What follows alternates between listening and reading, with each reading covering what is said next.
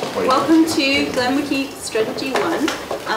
This is actually the first of two conversations about strategy, so we're going to be sharing the same etherpad, so Stefan will be taking tomorrow's session, so everything that goes in will continue in that conversation and that discussion, so I'd encourage you to put a lot there so that the group don't have to reinvent the wheel tomorrow, or if it's a discussion that you want to continue to be part of tomorrow, your ideas are already starting to gather there.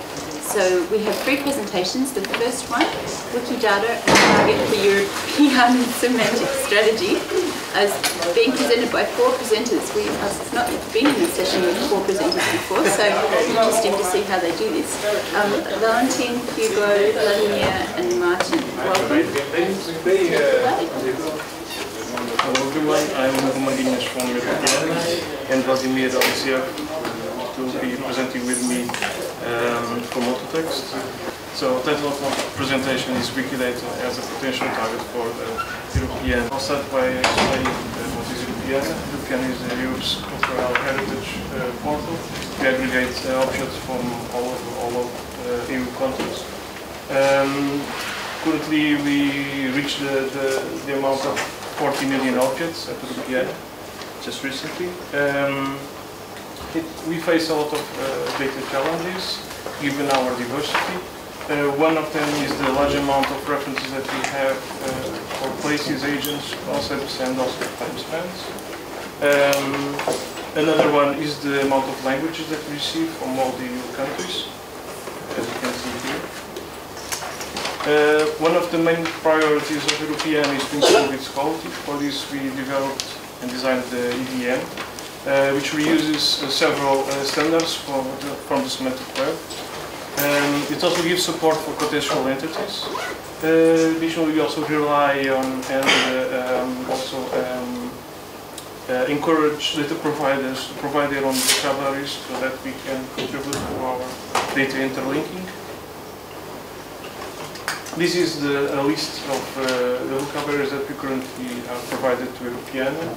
From these, there are global vocabularies like we have IAF or AE, or also vocabularies that are given from specific projects like Pachas Plus, Mimo, or Hugo.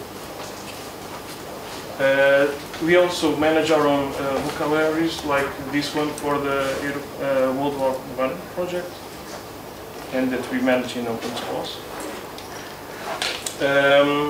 We also, besides the links that are given from the data providers, we also try to link to external resources by ourselves. This contributes for the contextualization of the resource beyond the object description that is given to us.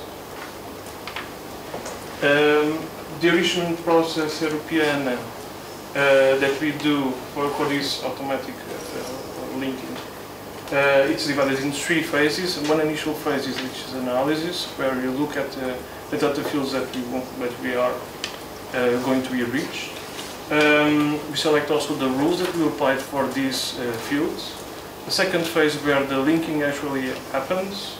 So we compare these metadata fields in the source in our object description with the target vocabulary, and then add the contextual links to the object description. And the third phase where the augmentation happens, so we take advantage of the links to bring data from the contextual resources, and this will help augment the index for search. This is we divided our enrichment in four types, which match the contextual resources that we have or that we recognize in Europeana. One is places. For this we use geonames. Another is concepts. For this we use GMAT and also Wikipedia. Agents we use Wikipedia, and time we use simultime. By the way, we'll try to find a replacement for it, since currently it's not available anymore. But we still have the data for simultime. So here is an example for an European enrichment. As you can see, for this, for example, the data provider provides only the literal in the author, and we enrich by linking to the Wikipedia.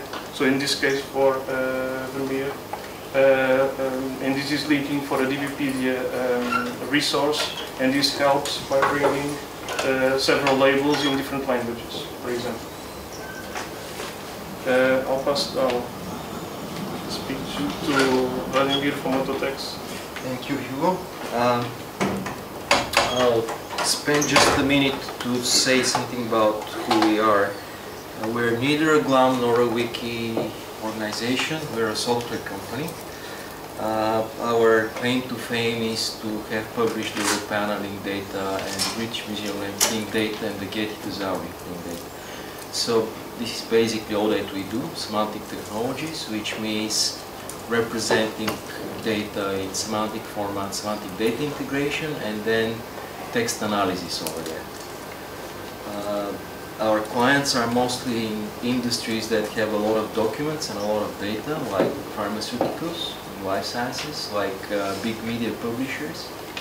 But I also find more and more that this is very appropriate for GLAM institutions, because the value of interlinking objects across institutions is just very, very high, very big. So, what is the relevance of Wikipedia for cultural heritage semantic enrichment? Well, authority lists are a very important thing in cultural heritage, in libraries, in museums. And more and more I find it that Wikipedia bear some very specialized domains. Wikipedia is really the go-to source because of its breadth and the amount of topics and named entities that it covers. It's not the biggest thing in the world, despite what Wikipedians may think. VIAF, for example, is bigger in the areas that it covers. And I think that one of the biggest values we see as an organization, as a company that deals with a lot of information, is the persistent URLs that Wikipedia provides, and thereon they go into DBpedia, into Wikidata. In other words, it provides something that you can use to talk about a thing, a person or a painting, and you can attach facts about it from many different institutions in order to interlink the facts. I did a report for one of the Europeana related projects that we participate in, Europeana Creative. The other one is Europeana Food and Drink. I'll have a slide about it later on. And in that report I looked at data sources that are useful for name enrichment, data sources of people basically. And here's some comparisons, some numbers. So I think that's very impressive. Of course, having started from Wikipedia, Wikidata obtained a whole bunch of entities, but now there are extra entities being added to Wikidata without being in Wikipedia. And we did a count by type, so you see 2.7 million humans, 250,000 organizations. Of them, for example, there's 30,000 GLAM organizations, about 9,000 museums, for example. I think all that is very valuable when one wants to speak about these things. 500,000 creative works, of which maybe about 200,000 are paintings. I think that Maarten will know that. I think it's a bit lower, but I'm not sure. There, if you have buildings too, that's probably the most of it, if you consider that a creative work. Unless this counting or the types that are assigned are wrong, the buildings would not be here, they would be somewhere else in history. Building is a creative work. You can copyright it. That's with concept trees, it's difficult. A couple of days ago I challenged, I guess, Europeana that whichever rail station was in Europeana, and I went, are you collecting rail stations now? Yeah. They said, yeah, it's a matter of interest. No, I meant you cannot put a railway station in a computer, right? It is the description of it or the photo or something. So all of these semantic distinctions, they are very important in some places, but we won't have time to go into it. Now, just a comparison of this to some other well-known data sets. So we have this aggregation by 35 institutions, of which 20 are national libraries. It has 35 million personal names, 5.4 million organizations. Even though they count them slightly differently, there's also conferences in there. So if we were to make proceedings, we would get maybe one day an entry in GND or another national library and they're on to VIAF.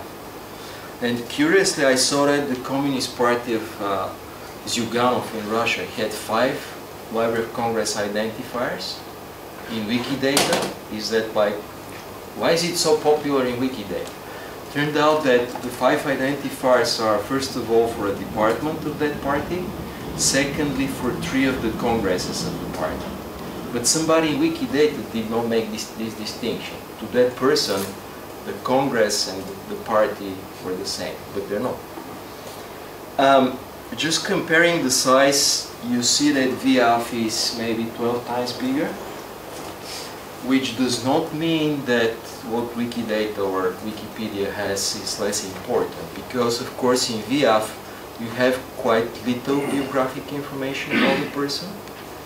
You have connection to works of the person or related to the person in WorldCat by OCOC, so that's quite significant.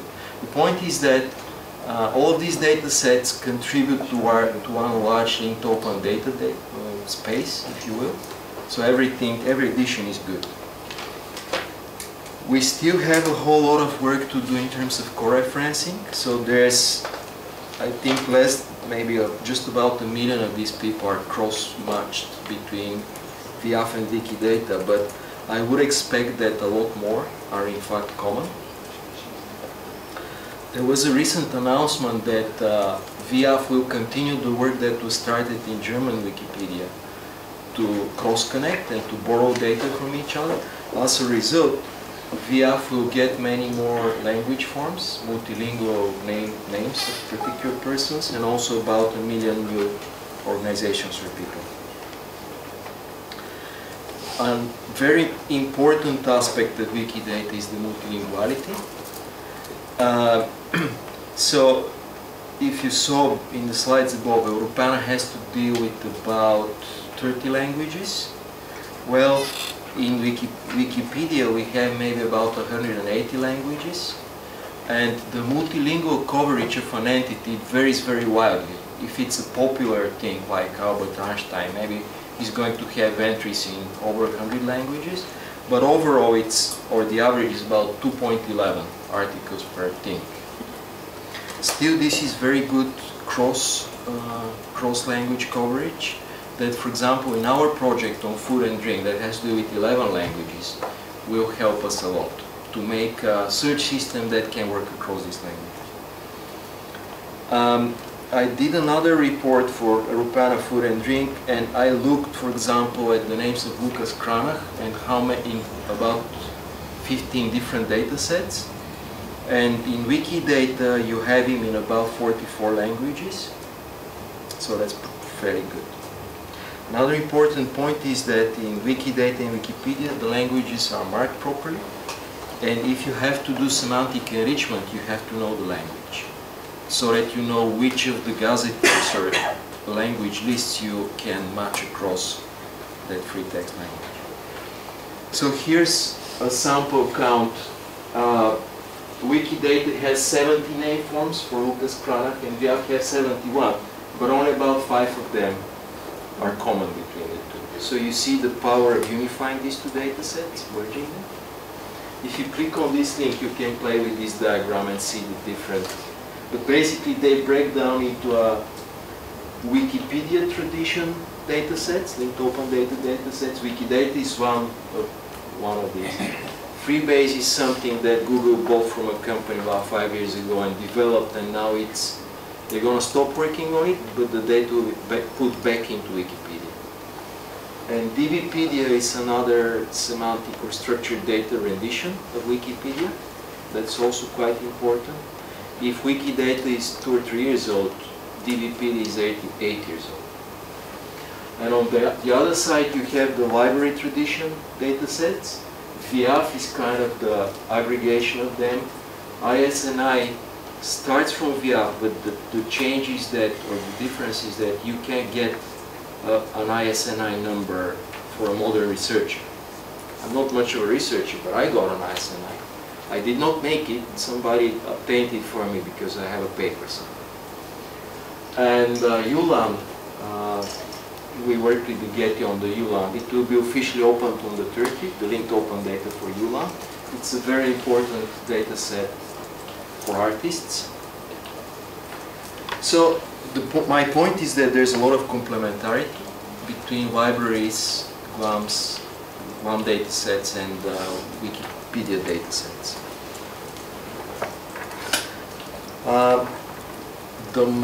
For me, one of the most important features of Wikidata is authority control. We started up a project called Wiki Project Authority Control, and there is, you see some shots further down, there is a very excellent tool for making co-references between thesauri. Currently there's about 54 thesauri loaded into that tool, and any one of us could help, especially if you're a GLAM institution, could help to interlink your identifiers to the world. If you tweet, I've never used tweet until about 2 months ago, but I started using it because people write about our Getty work there and I want to support or check what's up. And so I started up a hashtag co-referencing. If you work in this area, this right there would be nice too. Here's an example of, you saw an example of complementarity of the name forms. Here's an example of complementarity of links to thesauri. On the left side are the different data sets that VF is connected to, that is for Lucas Cranach. So these are they have 35, maybe 32 of them have an entry for Cranach because he's very important. And on the right side are the IDs that are in Wikidata. And you see that in Wikidata we have some extra. Counted is, I think, Catalan catalog. RKD Artists. That's actually very significant. RKD Artists is not yet a member of VF, but if they decide to be, VF could get their IDs, co-referenced IDs, through Wikidata for free. And I believe that maybe 2/3 of RKD Artists is already co-referenced to Wikidata. And of course, here are the links to commons, so you can look at images of that person or paintings by the person. And if we put this data together, the sum of all authority control is actually starting to get realized. This is the mix and match tool. 54 catalogs are currently loaded. ULAM, the Union List of Artist Names, it's only co-referenced about the green is things that are checked and are supposed to be correct. The blue are things that are automatically matched but could be wrong. Red are things that somebody checked they are not on Wikidata. And orange things that do not belong in Wikidata. Actually, that's curious for me because the Getty Kona, which is a still relatively small list of works of art, about 10,000, I cannot really imagine which work of art is not worth putting in Wikidata. The French Senate is already fully co-referenced, but it's probably about 300 or 400 entries, that's why. Some of these thesauri are 200,000 entries. Or over 1 million, we just added the TGN, 1.2 million. Yeah, the Getty location names ones was over 1 million. 1.2 million. Yeah, so but 800,000 of that is the United States, North America. Here is an example of making co-references. So you can just look up, and this is out of the British Museum Thesaurus. It has about 135,000 that is not linked to anything. I think it would be a lot of value to the British Museum if people like us go ahead and link their things to the world. And they are used, the identifiers, quite nicely in Wikipedia through boxes like that. Now, in this food and drink project, our task as semantic technology company is to make a classification of the 50,000 or so objects that will be contributed. But then I thought, well, let's look inside Europeana what already exists. I think that there's maybe another 300,000 objects that are relevant to food and drink in Europeana. I did some keyword searches on about 20 keywords and I caught about 70,000 objects. So now the question is, how do you define that something is related to food and drink? How do you circumscribe such a broad topic? And I've looked at about 20 data sets. It's in this report here, food and drink classification scheme. And I got some terms here and there. For example, in Wikipedia itself, you have 6.6 thousand foods with their ingredients, with an info box. But there is many hundreds of thousands more that don't have an info box. And so my estimate would be that across all of the Wikipedias, which have about 12 million things, maybe about 10% or 5%, so that would mean 1 million things that are related to food. And this is what we're going to try to use for our classification. So in other words, if you have an object that's related to maize or poi, which is an ugly paste made from roots, eaten somewhere by the wild people in, I forget where, you have a term for that in Wikipedia.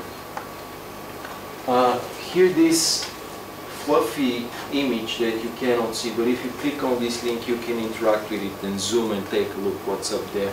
It's just two levels of the food and drink category hierarchy. Of course, the problem with Wikipedia categories is that they're very messy.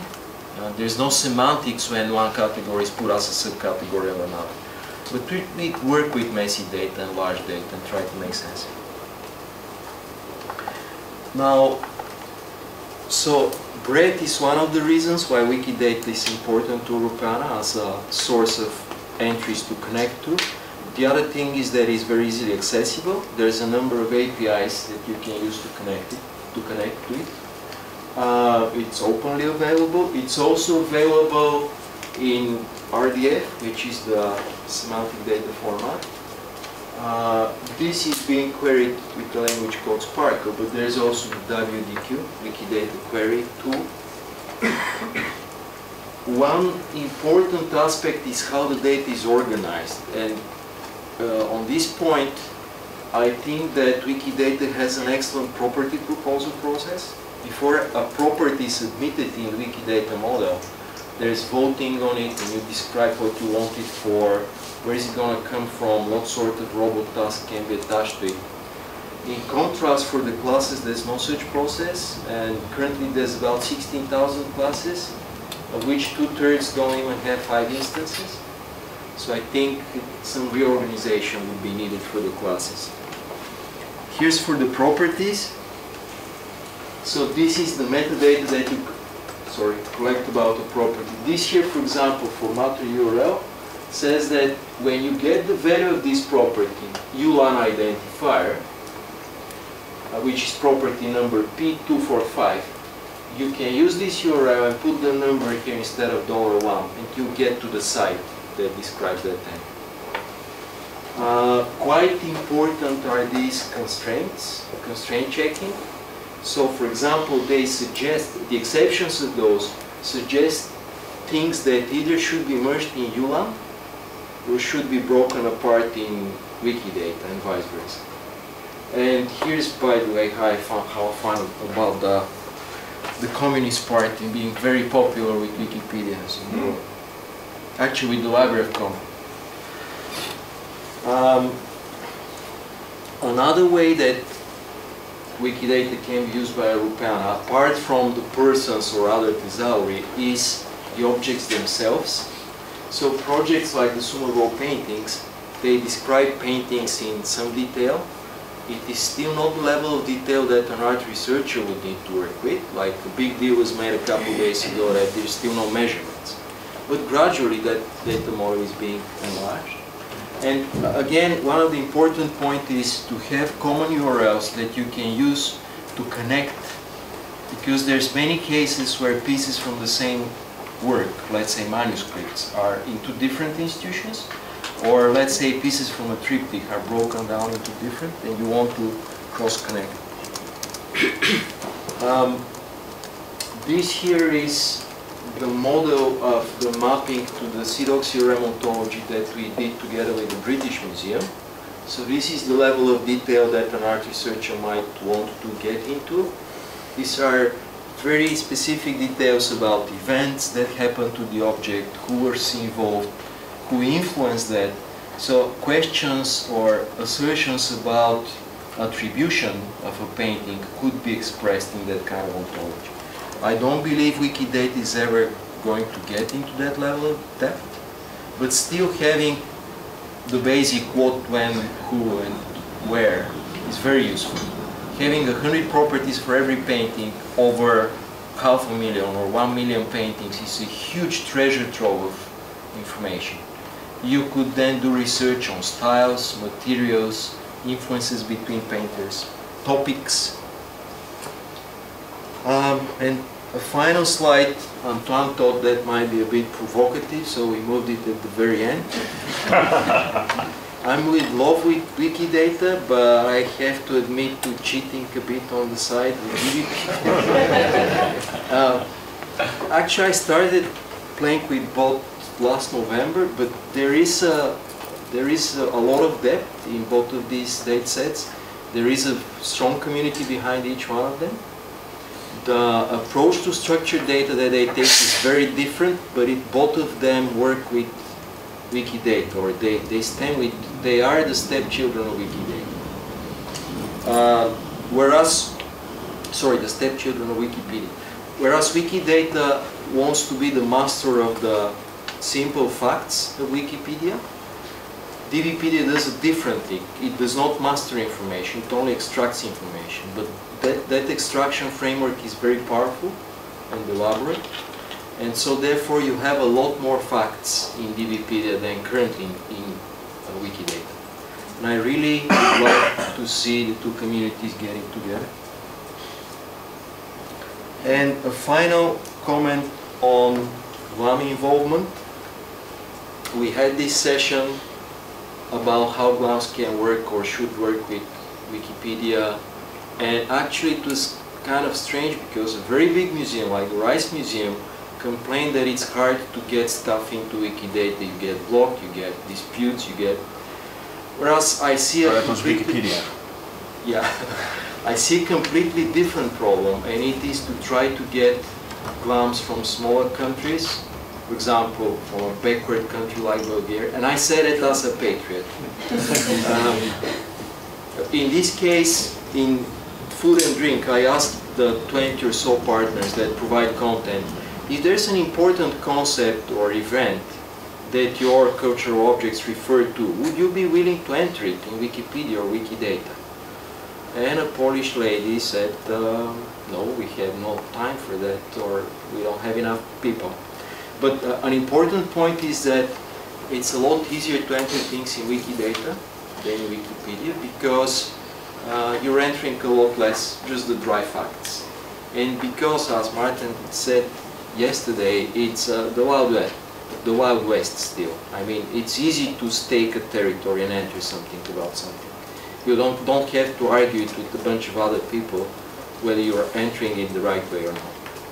So if that Polish museum has artifacts about this very colorful and nice Polish tradition that's related to Easter, well, they better make an entry for it and connect it to the Easter food-related things, so that we can do a semantic search to find it as an egg-related food and to find it as something connected to Easter. Okay, thanks. So much to think about.